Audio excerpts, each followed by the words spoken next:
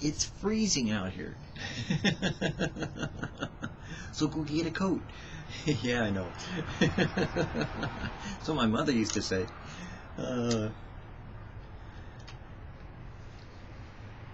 What do you want to do with your life?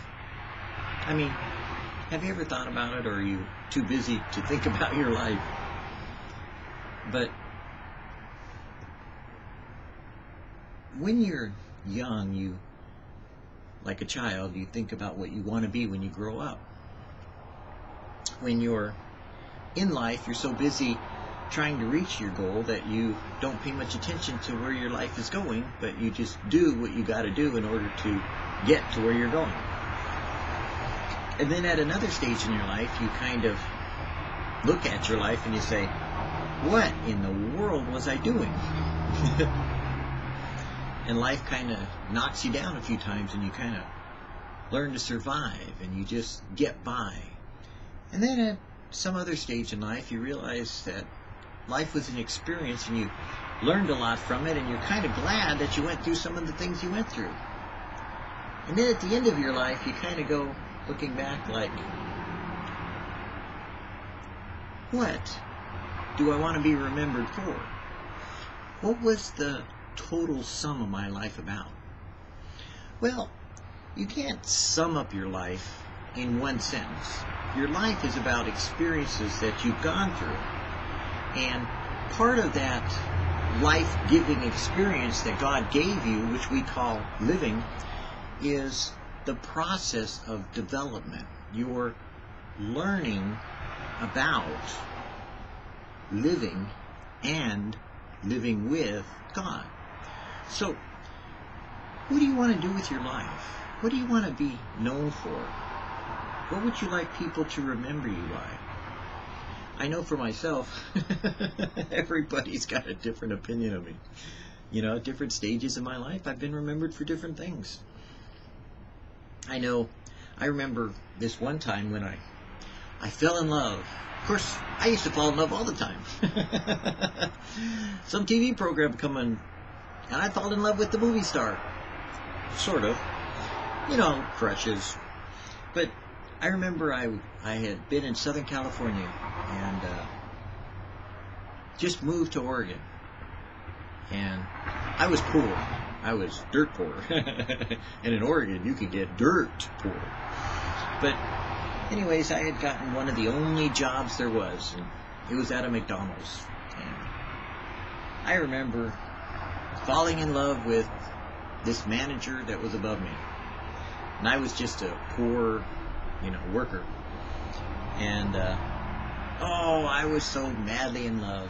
I just had this huge feelings of just, this person was so beautiful and just had this adorable smile, and I would work with them, job crushes. Maybe some of you have had a crush on someone you worked with. Maybe you do now. Or in church or someplace else.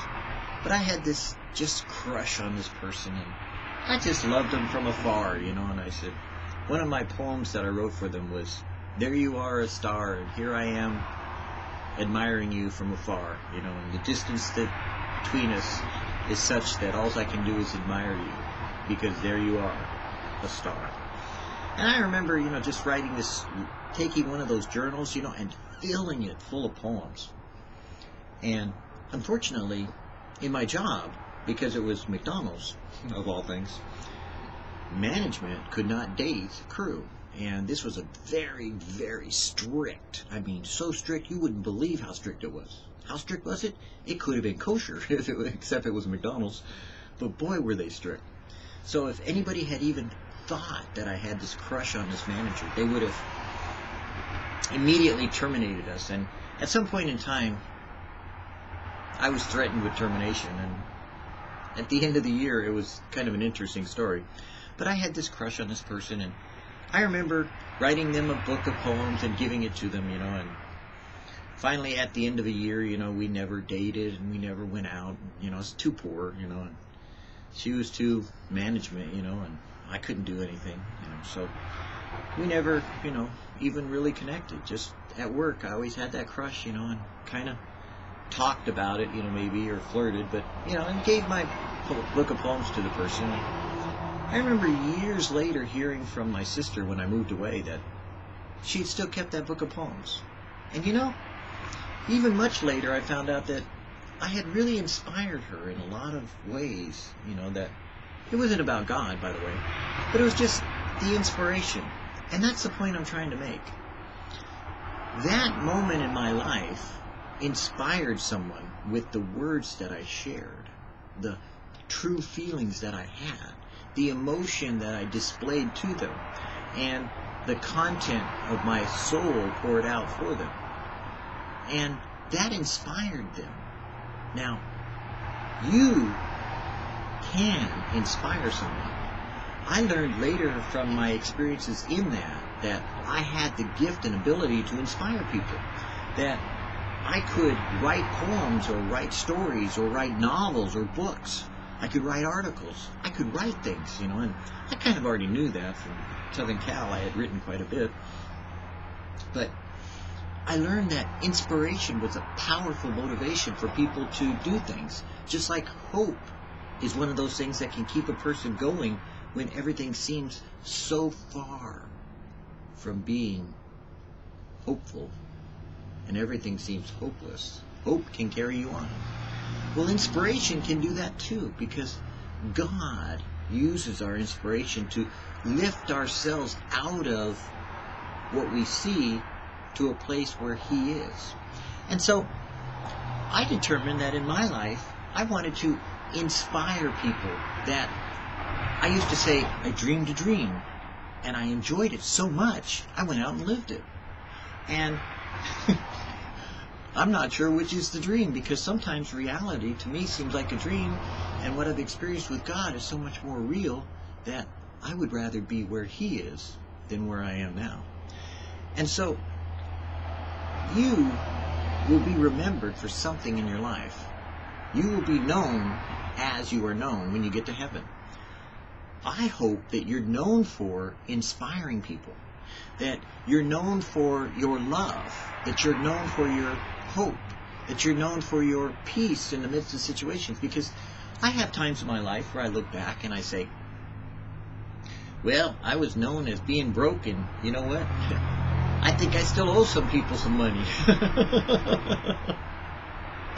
Well, or, some fast shuffling, paper pusher somehow, connived and got me out of the Marine Corps, at an early date where, I should have been in longer, and I would have wound up with bennies all my life, but that might have messed up my life. But who knows, you kind of go, wow, I could have been on disability all my life. But then I go, no, I would have taken myself off it. But the point is, what you're remembered for by each individual person is different. But what you're known for, what you really are known for as a person, is what you're going to be known as in heaven. You see, you're not going to look exactly the same. You're going to have all these bloodshot eyes, scars, park marks, whatever, skin blemishes. All these things are going to be gone, because the radiant glory of who you are inside is going to shine forth, and that person on the outside isn't going to be existing anymore, and you'll be youthful appearing in some ways. And so, as you are known, so shall you be known. So what are you known for today? Because if you're known as kind of like a busybody, or a gossiper, or an arguer, or somebody that's just like always, like in everybody else's business, I don't think I would want to carry that into heaven, because I don't think it's going to get there. So wouldn't you like to be known for something positive? Wouldn't you like to be remembered as someone who was trying to inspire, or trying to share, care, or be there for someone? What are you known for? You see, it only takes a minute to inspire someone. The right word at the right time is like, boy, a word aptly spoken is like apples of gold and pitchers of silver, according to Proverbs. And if God wrote Proverbs, then we know that it fits. So that means you could inspire someone. I know people I barely meet on the internet are very inspired sometimes by me. Of course, I always tell them, give them time and they'll find out who I really am, and they won't be so inspired. Ask my wife. But the reality of when you inspire people and you conspire to try to always be, not always power or positive thinking or anything, because that's kind of like a Norman Vincent Peale thing, but you know, when you try to be sharing and care, uplifting, try to help people, to lift them up, that's better than uplifting, to lift them up to God, or to somehow encourage them in some ways and to help them, then you find yourself being helped and encouraged by other people too, even yourself. Works for me. I mean, I come out here and I start to share Jesus and I go, man, Lord, you know, this is cool, God. Can we talk more? I mean, I want to keep talking. You know? Do you mind? You know, I mean, that's the way it works for me. I start talking about Jesus and I get wound up. I'm suddenly full of joy. God forbid that I should not talk about Jesus, you know, and when I do, I become young again and filled with peace and love and joy, and man, I just want to run out and hug everybody. What can I say? The Spirit of God seems to do that to me. But what the Spirit of God will do for you if you choose to help others, to lay down your life for the brethren, to choose to do as Jesus said to do, then you'll be known for being like Jesus, or being like whatever characteristic of love there is that's manifested in you. For me, I think mine's kind of like, you know, goofy. No, not really. Mine's more laughter and joy. Mine's more love, you know, that my wife thinks sometimes that, you know, maybe I'm a little tough, you know. But she also says I'm the most tender person, you know, and so kind of how do you get tough and tender put together, you know? Well, life makes you tough, inside you're tender. But what you see, you know, right now is really who I am. I mean, maybe a little more animated on camera, but not much, you know. I get goofy with my wife, you know. You know, we call each other our own little pet names, you know, and we inspire each other in different ways, you know. She drives me crazy and I drive her nuts. That's inspiration, isn't it? But the joy of what you want to do with your life could come upon you today if you decide right now, today, because you're hearing His voice. What do you want to be known for? What do you really want to be remembered for? How do you want your reputation or legacy to be known as? You'd be surprised. You start inspiring people today and it could change from what you were into what you are. And that would be a witness that you would blow people's minds with. Serving the Lord with all humility of mind. Whosoever will be great among you, let him be your minister. And whosoever will be chief among you, let him be your servant. Even as the Son of Man came not to be ministered unto, but to minister, and to give his life a ransom for many. If a man think himself to be something when he is nothing, he deceives himself. I say, through the grace given unto me, to every man, not to think of himself more highly than he ought to think, but to think soberly, according as God hath dealt to every man the measure of faith. When you shall have done all those things which are commanded you, say, we are unprofitable servants. We have done that which was our duty to do. Our rejoicing is this, that in simplicity and godly sincerity, not with fleshy wisdom, but by the grace of God, we have had our conversation in the world. We have this treasure in earthen vessels, that the excellency of the power may be of God and not of us.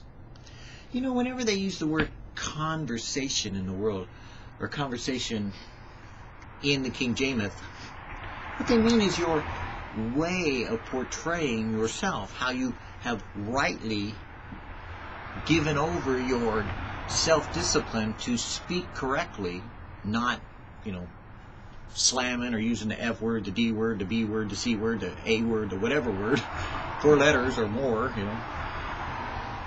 But rather, you've chosen to arrange the way you speak. You've decided on how you want to portray your personality, and you've disciplined yourself to become that kind of person that people want to have around, that maybe come to in need, that maybe think of and pray for and pray with when they have a problem. So conversation in the King James meant that about your lifestyle choices. So how would you like to be remembered?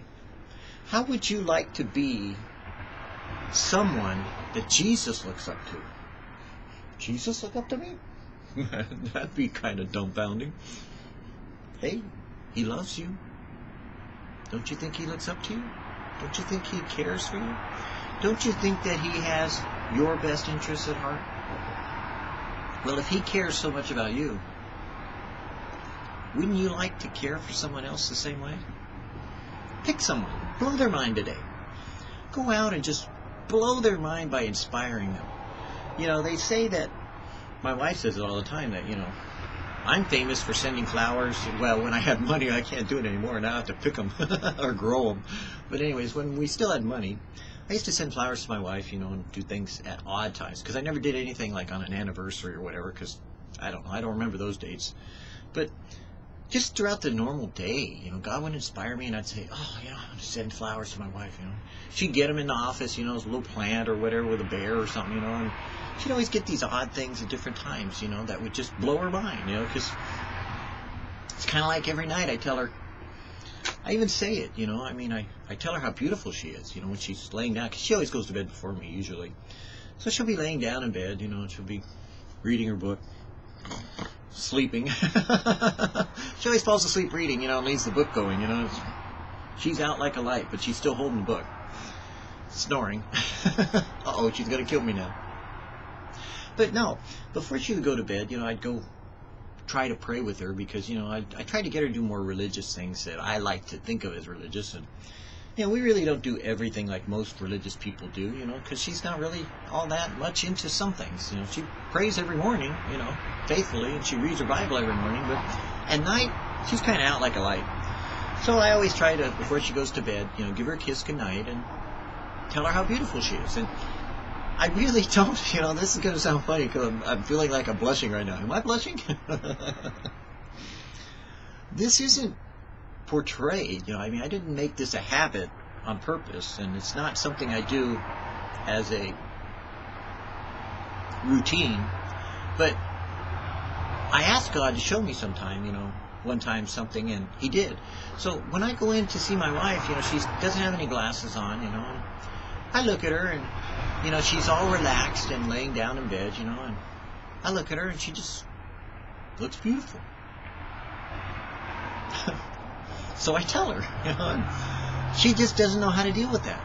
Because, you see, in her life, sadly, her original husband really didn't care for her that way. He'd been married before and probably carried scars from his previous marriage into that one. And she was never appreciated. She was never loved. And then she raised her children, and, you know, she had other children she took in from the community, you know, that their parents were all messed up or whatever, so she brought them into her home and raised them too.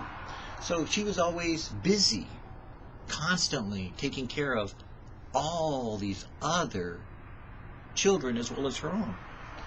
And, you know, she wound up divorced and then remarried and divorced, you know, and had gone through some experiences that none of her exes, none of her husbands really loved her or told her how beautiful she was, or in fact appreciated her. And, you know, there's always two sides to the story, but I think women know this more than men, or sensitive men understand it, you know, if we've been changed inside, you know, that appreciation is expressed by the words of your mouth, and while you could tear someone down by being constantly bitter and, you know, kind of whatever, sadly, the father of her children, you know, the children love their daddy, you know, which is good, and I'm proud of it. And they like their mother. But it's funny how they don't necessarily always love their mother quite the same as the father's love. And I think that my wife, in some ways, felt that, and had some baggage from it. And while she had wonderful experiences with her children and, different life things, nobody really took the time to make that connection person to person, intimately with her, to tell her how beautiful she was. And I can tell you this, that the tragedy of that is that when you don't have a self-esteem and someone steals what little you have of it, even when God saves you, that self-esteem takes a lifetime to heal. I know. I was one of those. Very shy and very broken from my own family experiences. And had God not so loved me with such an emotional love and such an emotional salvation, I doubt I ever would have been healed. And I doubt I would have inspired others to be healed through the ministry that God has given me, to be as broken and understanding as other people have been, and yet able to inspire them to give the pieces of their broken heart to God. What would you like to be remembered for?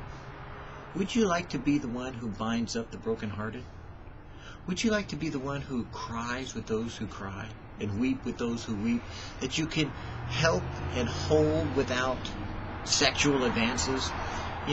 The tenderness of a heart that's been placed in your hands and breathed upon it life again?